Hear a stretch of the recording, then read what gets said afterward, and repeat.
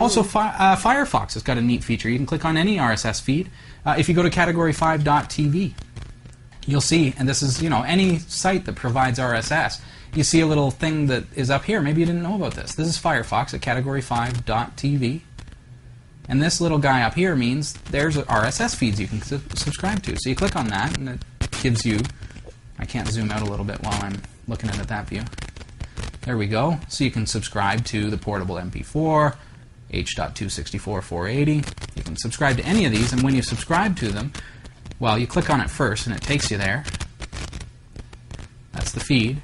Then you can go subscribe now, and it's going to add it to, whatever you want to call it, and add. So now, if you have your bookmark toolbar enabled, which is under View, Toolbars, Bookmarks Toolbar, now you've got Category 5 Technology TV, and when you click on it, it's all the latest episodes, and it automatically updates itself. So now it's not the same thing as FeedPixel. FeedPixel actually looks like a player, and you see the videos, and you can actually click on the videos. Now this is a text-based thing that takes you to links of the website. It's a little different, but it's a handy resource, handy feature nonetheless.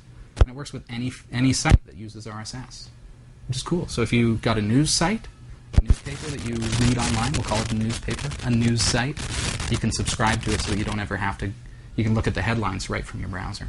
Kind of cool.